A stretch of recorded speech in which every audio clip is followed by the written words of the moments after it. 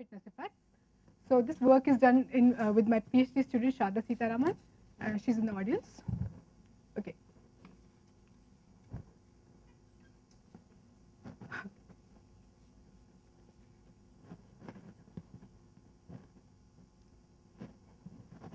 Downstairs, no?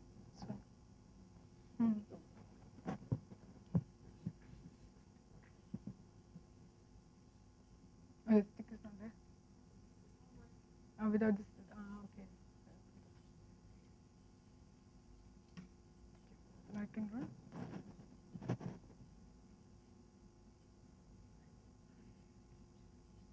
Okay, so here, so I'll introduce to you, first of all, I'll explain to you these big phrases in the title of my talk. So I'll tell you what is distribution of beneficial fitness effects. So many of you already know it, but anyway, I'll take you through that. And then I'll tell you about the specific model that I considered, namely the adaptive walk model. And the basic question that I'm asking is, what can we learn about this DBFE, which is a fundamental quantity? What can we learn about it from the dynamics of adaptation process? In particular, I'll focus on the adaptive walk model. So I'll tell you about theoretical results which we have obtained and relationship to experiments. Okay. So this is a physicist cartoon of an animal cell, which is infected by a bacteria, and the bacterial genotypes are denoted here by these black bars. And this population is growing happily in the cell. But let me now add antibiotic to the cell. The population of this bacteria is now in a bad environment, and many of them, as you expect, would die. The population might completely perish. Then in that case, okay, there's nothing much to say. But in some cases, what can happen is the tough guys in the population might acquire one or more beneficial mutations, and the population is now adapted. It starts to multiply again, even in the presence of antibiotic. So a broad question that I'm interested in understanding is, what are the dynamics of this adaptation process by which a maladapted population becomes adapted? Okay, so I'll try to answer this question in some specific setting. Okay. Adaptation is frequently thought of as a hill climbing process. So here is a simple metaphor of a fitness landscape. So here is a sequence in quotes, and this is a fitness, and this is the climber, which is the population, which is climbing up this peak. I would like to emphasize that this kind of pictures that you usually see in books, etc., is merely a metaphor. It's good to, keep this picture in mind, but evolution actually happens in a very high dimensional space. So for illustration purposes, I have chosen binary sequences, and let me consider, for an example, a binary sequence of length 3. If I have this binary sequence of length 3, there are 8 possible sequences which I can arrange on a cube. You saw similar figures in Lindy Wall's talk also. So okay, for this case, you can arrange them on a cube. So this cube is what we mean by this x-axis, okay? Not just a 2-dimensional, but a higher dimensional space. The fitness is represented here in these red numbers, which are simply just some numbers, which are obtained by some experiment or something. The climbing part is an adaptive trajectory, which happens when a sequence mutates by, let's say, a single change, such that the fitness increases. So here is an example of one such adaptive trajectory. Okay, so I'm thinking about such an adaptation dynamics in this high dimensional space. So okay, so I want to now put the population on this high dimensional space and see what it does. But for that, I need to know characteristics of this fitness landscape. So how do fitness landscapes look like? So what I should do, in principle, is to take my favorite organism, generate all possible mutants, and measure all of the fitnesses of each of them. But clearly, that's an impossible task. For a sequence as small as 10, one has to generate 1 million genotypes and measure their fitness. So one doesn't really do that, but what is done is to measure the local fitness landscape. Okay? So experiments have been done to know how fitness landscape looks in certain parts of this high dimensional space. And there are sort of 2 methods that people use. One is a sort of direct method in which you decide that, okay, I'm going to focus only in this part of the genome for some reasons. Okay? And then you generate all possible mutants of that and measure the fitness. Typically, Such experiments have been done for, loci less than 10, 10 or less locus loci. Okay, that's a direct way of getting some information about the topology of the fitness landscape. Then there is the indirect method, in which you just let your population evolve, study the adaptation dynamics, and then from that infer what might be the broad features of the fitness landscape. So this is direct method, indirect method, but we do know a little bit more about the fitness landscapes now. So here is a cartoon based on some experiments which suggest that fitness landscape could be smooth with a single peak. They could have multiple peaks. They could have neutral parts. They could be detours, etc. This is not an exhaustive list, and remember, these are cartoons. Okay, so it's just to give you an idea about what sort of fitness landscapes, what kind of features do they have at a qualitative level. Today, I'm interested in understanding adaptation dynamics on rugged fitness landscapes. Again, you heard a little bit about this from Lindy Wall's talk. So let me explain what they are. So here again, if you like, think of Alps or Himalayas to get a picture of how rugged fitness landscapes look like. So these are the ones in which have a global peak, that's the highest peak. Then fitness landscapes, rugged fitness landscapes have a lot of local peaks. So local peak is also fitness peak, but it's not the highest one. Okay. So rugged fitness landscapes are characterized by a large number of local fitness peaks. Unless I take some limiting cases, the fitnesses are also correlated. They also are endowed with epistatic interactions. So it's a general class of fitness landscapes, and these are also supported by experiments. So I will not tell you, I can give you references later, but there are several experiments that suggest that fitness landscapes are indeed rugged. Now, I'm a theorist. I want to model fitness landscapes on my computer. And how does one do that?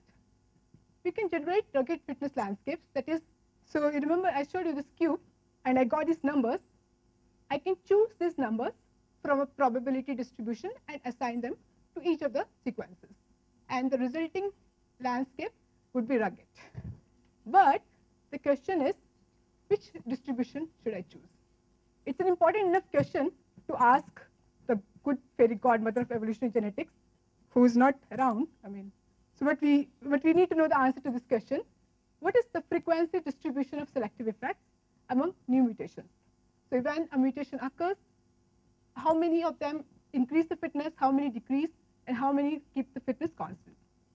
You just saw an example for DDFEs in Deepa's talk also, and we want to know how large are these effects. Okay. So experiments have been done, and this is a typical sort of thing that people see in experiments. So here is an experiment on a virus, and then, as Deepa mentioned already, what people do generally is not to take the entire genome and create all mutants, but just create one-step mutants, let's say 50 or hundreds, a few hundreds of them, and measure their fitness and plot the histogram. So typically, the histogram looks something like this. So here are the fitnesses relative to the wild type. In this case, it happened to be about 20%. There are lots of lethal mutations. Then there are these deleterious ones, because their fitness relative to the wild type is smaller than 1. Then there is this tiny bit which is beneficial. It has a fitness higher than the wild type. So today, since I am interested in adaptation, I want to focus on this last bar. Okay, and I want to know, it's not just a number, there's a structure inside. So if I could sort of expand this bar, I want to know how does this distribution look like, and what can I learn about it from adaptation dynamics. But let me continue with this last bar. So that's my distribution of beneficial fitness effects, one half of the title of my talk. Now, interestingly, at least to me, that before one could experiments and measure these distributions, the insight for the nature of these distributions came from a theory. It's called extreme value theory. It's a very well developed branch of statistics. So if I want to know what's the chance that the earthquake of Richter 9 will occur, it happens, but it's a rare event. Such things are generally described by this extreme value theory. Now what we have here is a similar thing. Beneficial mutations are rare. So Gillespie realized, I can apply extreme value theory to this case as well. So so I'm not going to tell you everything about it, but the main result that we need to know from this theory, which is pertinent to this talk, is this. So suppose I do an experiment and measure the distribution of fitness effects. So these are lethal mutations, here are deleterious ones, is wild type, and these are the beneficial mutations. This can be some complicated junk, but the extreme value theory tells me that this tail has a very specific form. It's not some arbitrary infinite number of distributions. There are infinite number of distributions, but they can take only 3 types of shapes. Okay, what are these shapes? They could be bounded distributions. That means there's a cutoff, upper cutoff, and beyond this, there is no probability distribution. There's no weight beyond that. Think of uniform distribution. They could be exponential. I'm plotting in semi-log, that's why you see a straight line. They could be fat tail distributions. Think of 1 by root x, 1 by x, 1 by x square. So those are the power laws or fat tail distributions. The main point is that these distribution of beneficial fitness effects could be bounded, exponential, or power law types. Okay. So biologically, what it means is that these 2 types, exponential and bounded, have these are examples of distributions of many distributions for which there are many effects of small size. You see, there are a lot of weight for the red curve and the green curve at small f, and the fat-tailed ones are the ones for which there are few effects of large size. Okay, and there has been a debate in literature: how does the evolution proceed? By the ones which confer small fitness effects, or one with a large? Theory suggests that at least there should be all the 3 classes. But what do experiments tell us? Thankfully, experiments have been done, and they tell us that in most cases, at least the experiments that have been done, in most cases they do see an exponential distribution. More recently, Holly-Wickman's group and Rees-Cassin group have found bounded distributions for DBFE, and one group, Aryan de Visser, his group has found a fat tail distribution. This goes roughly like 1 by f. Okay, so theoretical prediction is 3 classes, and indeed they have been seen in experiments. So this one is a little thing that I would like you to take home. In the last week, we saw people using distributions, and typically was exponential. In fact, exponential was the only distribution which is used. So here, I want to stress this point. There are other 2 classes also, and I think it's important that when we study adaptation dynamics, when we are thinking about distribution of fitness effects, we take the other 2 classes also into account and see how they change the adaptation dynamics. Okay, so these are measured, again directly, in the sense that one measures the fitness of one-step mutant and fit it to a certain formula. Don't worry about it. Only thing is that there's a parameter kappa in it, which is what people try to deduce. If it's negative, it's bounded. If it's positive, we have unbounded distribution. So basically, this is coming from the extreme value theory. Okay, so this is the story about DBFEs, what we know by direct measurements of them. And as I said, there are 3 classes. So I want to know, what can we learn about these distributions from the dynamics of adaptation? What kind of signatures do adaptation dynamics carry about this distribution? So that's a broad question that I'm interested in asking. Okay, so I'm going to focus on this adaptive walk model, which describes adaptation of finite haploid asexual populations, and they are evolving under certain conditions, which I'll explain: strong selection, weak mutation condition. And the 2 questions that I'm asking are, what is the effect of fitness distribution? That means when I change this class of DBFEs, how does that show up in adaptation dynamics? And remember, I also mentioned that rugged fitness landscapes are correlated. How do correlations change the adaptation dynamics? How do they affect? So these are the 2 things that I want to know: effect of fitness distribution and fitness correlations on adaptation dynamics. Okay, so this, by now we all know what strong selection means. So as Brian and many others stressed, when we say strong selection, it doesn't mean S is large, S is a selection coefficient, but relative to something, relative to 1 by n. Okay, so this formula we also have seen several times now in this course, which is the probability of fixation. If selection is strong, then I can neglect deleterious and neutral mutations, and beneficial mutations will fix with the probability 1 minus e to the power minus 2s. If S is small, it becomes 2S, but S need not be small. Again, you heard about this from Lindy-Wall's talk. It could be large also, so I'm going to keep this formula as it is. I'm not going to make, at least at this stage, the approximation to 2S. Okay, so I'm going to keep this full Kimura's formula. That's the first assumption, strong selection regime. Other assumption is weak mutation regime. So let me explain that. So if mu is the probability of mutation at a single locus, at per locus per generation, the number of mutants produced per generation would be n times mu. So I'm assuming that n mu is much smaller than 1. So let me sort of explain this by a simulation. So here I'm plotting population fraction as a function of time. So the red is the frequency of sequence 000. So frequency remains 1. It goes down because a better mutant 001, which is at a distance 1 from it, came up. That takes over the entire population. That goes away. Then another one, again at a distance 1, comes up, and that again stays at frequency 1, and so on. Okay. So from this picture, you see that population is localized at a single sequence. It's monomorphic. And secondly, fitter mutants are single mutation away. So I'm not focusing on so you have seen this Muller diagram, right, in which at any time there was only one type of population. You saw in Desai's talk. So I'm focusing basically on that regime in which at any point I have just single type of mutants. I'm ignoring interference completely, but I'll say a little bit about that at the end. Okay, so these are the two assumptions. And if I now put these two together, we arrive at the adaptive walk model of Gillespie. So let me explain this model. So again, we consider binary sequences, let's say of length 4. So I'm going to consider any, in fact, very large, but this is just for illustration purposes. Suppose a length is 4, and fitnesses are color coded such that the lighter color corresponds to low fitness and darker color corresponds to high fitness. So suppose population is sitting here with certain fitness.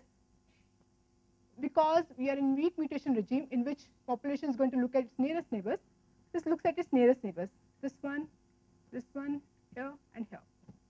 It decides to go to one of them. This one is, we can't go because it's a deleterious mutation which we are neglecting. So this, it doesn't go. Now it has 3 better ones, and it decides to go to, let's say, this one. How does it decide?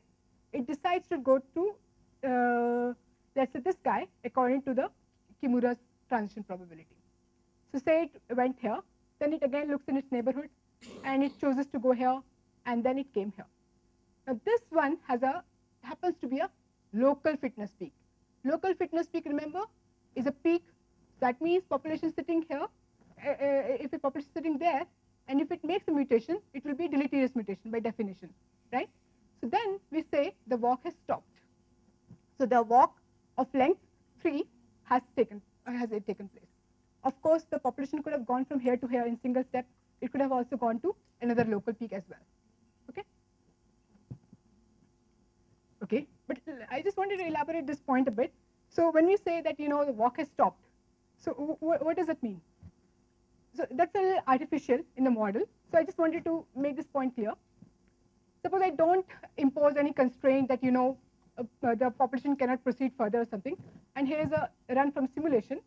So what it means is this: at short times, the population fitness increases pretty quickly. Then, when it hits a local maximum, it sits there for a very long time. Look at the scale. Okay, so it is not going to stay there forever. When it reaches a local fitness peak, it will come out of the valley, but that time is of the order 1 by n mu square. It needs at least 2 mutations. So basically, I'm saying, when I say the walk stops at local fitness peak, I'm saying that we are working on shorter time scales of the order 1 by n mu. Okay, so that's the time scale over which this model is valid. Okay, so let's see what, after studying this, what do we learn? So the first sort of obvious question is, what is the length of the adaptive walk? How many steps does it take before it hits the local fitness peak? So this is an old, well-known answer. The adaptive walks are short. So here I'm plotting the average walk length as a function of sequence length, and you see it increases, but the typical walk length is about 6, 7, 8 steps. Okay, and it depends weakly on the fitness distribution. It's not very different whether it's uniform, exponential, or power distribution. It's sort of similar numbers. Okay, so in fact, this is known from the work of Gillespie and Orr that walk length increases logarithmically with sequence length. So there are later works also which so these guys considered only the exponential distribution, and later works have extended it to other distributions as well. Okay, so I wanted to give an argument, because especially since I haven't seen this in biology literature, to understand why logarithmic. Okay, so it's a simple calculation. I just wanted to take you through, walk you through this. Let me forget for a second that I have Kimura's or Haldane's transition probability. Let me take an even simpler model. So let's say that all mutants are equally likely. So I'm not saying that the ones which have a higher fitness advantage is more likely, but let's say all are equally likely. And for simplicity, let me consider uniform distribution. So let's calculate the fitness that will get fixed in every step. Suppose initial fitness is 0. What's the fitness as the next step? It's an average fitness. It lies between 0 and 1. It is an integral. It's just half, as you would intuitively also expect. Okay, this is just a normalization. You repeat the same thing, but this time your integration limit is from half to 1, and you will get 3/4 and so on. It's a very simple calculation, and I think it's sort of nice to be able to do this. So what this will tell you is that the fitness fixed is increasing towards the maximum exponentially fast. Okay, 1 minus 2 to the minus j. But of course, it will not, keep happening. It will not go on forever. At some point, the population is going to hit the local fitness peak. From extreme value theory, we know the height of that peak. It's 1 minus 1 by L, and if you equate the two, you will immediately get log L. So this characteristic that is logarithmic is very robust. Whether you take Kimura's formula, Haldane's formula, equal likelihood, whichever fitness distribution you take, this is one simple message that the walk length increases logarithmically, and it's sort of robust to changes to, you can make your model more sophisticated. This much stays. Okay.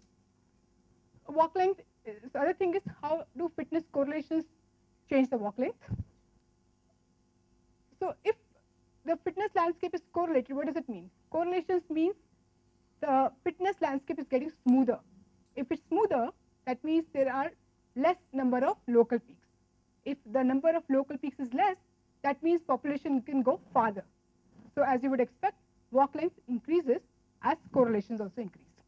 Again, we could do some calculations here, but let me not, I don't mean to describe it, but I just want to tell you that for correlated fitnesses also, it's possible to obtain some analytical solutions. You could do it for boundary distributions, but for unbounded distribution, we haven't been able to do that. Okay, so that's just one quantity. So the 2 points, walk lengths are short, they change logarithmically, and secondly, they have a weak dependence on the fitness distribution. So this was a story when you go from initial fitness to the local peak.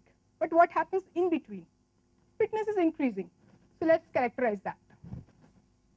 So second quantity that I'm considering is the fitness fixed at the jth step in the walk, which is defined more carefully now.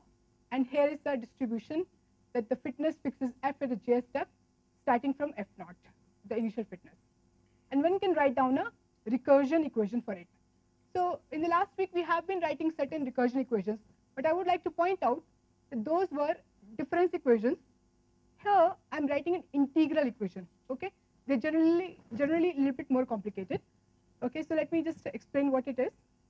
So if I want to get a fitness f at the j plus 1th step, it has to come from a lower fitness h at the previous step, provided better mutants are available.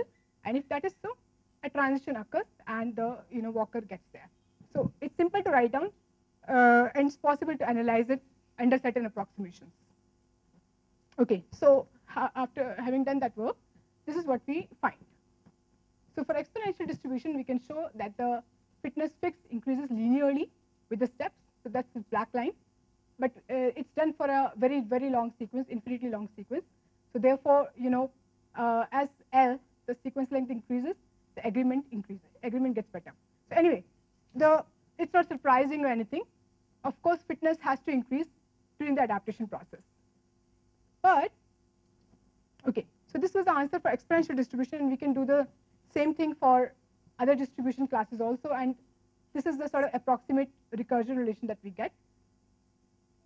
The important thing here is this coefficient A. We can calculate it explicitly, but important thing is that it's larger than 1 for unbounded distributions and less than 1 for bounded distributions. And why is it important? If you calculate the fitness gain when the walker goes from one step to next step, that fitness gain is proportional to A to the power j. Now, if A is less than 1, it's saying the fitness gains are decreasing. Whereas if A is larger than 1 for unbounded case, it's increasing. Okay, so let me sort of display that. So what I'm saying is, for bounded distributions, this is the fitness as a function of adaptive substitutions. If you plot that in a stepwise manner, the step height is decreasing. That's the usual diminishing returns pattern. But for unbounded distributions, step height is increasing.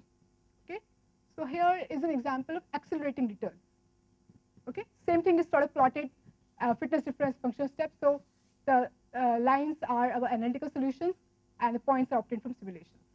Okay, so this is the sort of basic thing that I'm saying, that fitness evolution is very sensitive to which class you are in. You see accelerating return pattern or diminishing return pattern depending on the behavior of the tail of the fitness distribution. Okay. Now, because adaptive walks are short, you may not be able to go to 6, 7 steps, and it might be easier, let's say for an experiment, to measure the fitness at the first step alone. And if I measure the fitness difference at the first step as a function of initial fitness, again you see a similar pattern. Diminishing the fitness difference decreases for bounded distributions, increases for the unbounded one, and so exponential sort of in between, so it's somewhat constant. So this is what we think. I mean, I'm not sure how experiments are hard, or I mean, if it's doable, but I think it should be possible. So the point that I want to make is that if I were to do an adaptation experiment, so I'm saying you measure the fitness fixed. Instead of plotting the fitness fixed, you plot the fitness difference and see whether it increases or decreases. And that should tell you what is the kind of DBFE which is underlying that system. Okay, so that's the main message. Okay, so far I considered only weak mutation. So we did some simulations for strong mutations in which there's interference. Again, we see the same pattern. So I think it's rather robust with respect to the details of the adaptation dynamics. Okay. Okay. So I wanted to give this argument because it's a little weird that how come there are accelerating returns. Typically, everybody hears about diminishing returns. So let me try this argument and see if you're convinced. So transition probability or the fixation probability is proportional to, let's say, 2s or 1 minus e to the power minus 2s.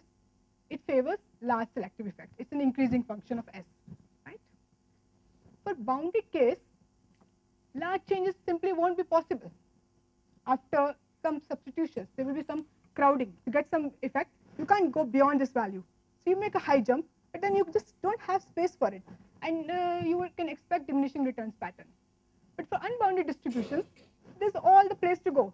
You can go here, and it's available. You can go even farther and so on. Okay, so this is a very simple argument, and I can make it a little bit more rigorous. But I think, let me just try to skip it. Okay, maybe since I have time, let me just take you anyway through it. It's okay. Yeah. So for boundary distributions, let me just do a 2-line calculation. So the calculation I'm doing it is, I'm not invoking anything about the nature of the adaptation dynamics, and see if this argument is robust. Okay, let's just do it. So if I have boundary distributions, the fitness at any step is below an upper bound, right? Therefore, the fitness difference is less than or equal to u minus f naught. You use the upper bound. So I'm plotting f1 minus f naught as a function of f naught. So this red thing is this red line. What can this fitness difference do? It cannot. So this is the absolute boundary, the red line. What can this fitness difference do? It cannot remain constant because it will hit the red line. It can't increase, keep on increasing because it will hit the red line. It might increase, but then it has to decrease so that it remains below the red line. Okay, so it follows that you will see diminishing returns pattern just because your distribution is bounded. For unbounded distribution, let me assume a linear relationship between the fitness as first step and the initial fitness. I'm assuming that, but you can try this argument for other possibilities also, but suppose I just assume it for a second. And selection coefficient is thus A minus 1 plus B by F naught. For large, F naught is A minus 1, right? It's simple one-line calculation. But for adaptation, selection coefficient is positive. That means A should be larger than 1. And it immediately follows, therefore, that the fitness difference should increase for unbounded distributions. Okay? So for large enough initial fitness, fitness difference increases. Okay? So note that this argument, I did not say what kind of fitness landscape I have, whether there are correlations, epistatic interactions, strong mutation, weak mutations.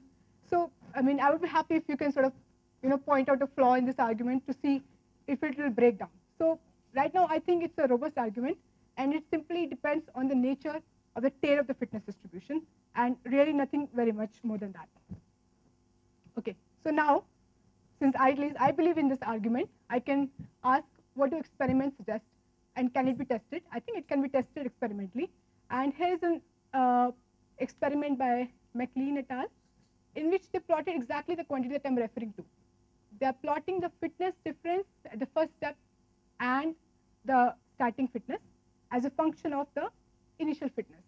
And they have just 3 points, and they have fit it to a straight line, although, but it is a decreasing, it's decreasing one. And our theory would suggest the dBFE in this case is a truncated or a bounded distribution. So this is the adaptation dynamics. But somebody has to do the experiment on this system by brute force method, by actually measuring dBFE so that we can compare whether the theory is really correct or not. So that has not been done. Similarly, this is perhaps not so convincing, but this is the only one I could find.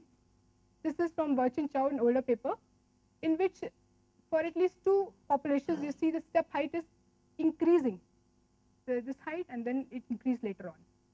Okay, so we would think, our theory would suggest that the distribution here is a fat-tailed one. Again, nobody has actually measured dBFE directly for this experiment, so we don't know whether our claim is true or not. The experiments which do measure dBFE haven't studied adaptation dynamics. So that's where the story stands as far as experiments are concerned. So I just wanted to point out one more thing. People generally measure selection coefficient, but selection coefficients don't show qualitatively different patterns in the 3 domains. They show sort of similar numbers are different, but patterns are similar. So this may not be a good quantity to measure if you want to know more about dBFEs. Okay, I think so. Okay, let me just skip this and just summarize. So we studied adaptation rugged fitness landscapes that are characterized by these 3 extreme value domains. So this is something I really think is important, that dBFEs are not just exponential. There are other 2 types as well. Okay, and we believe that we have identified an experimentally accessible quantity which shows qualitative difference in the fitness domains, and therefore it should be possible to measure this and learn something about the distribution. But certainly we need more experiments to make the connection. That I'll stop.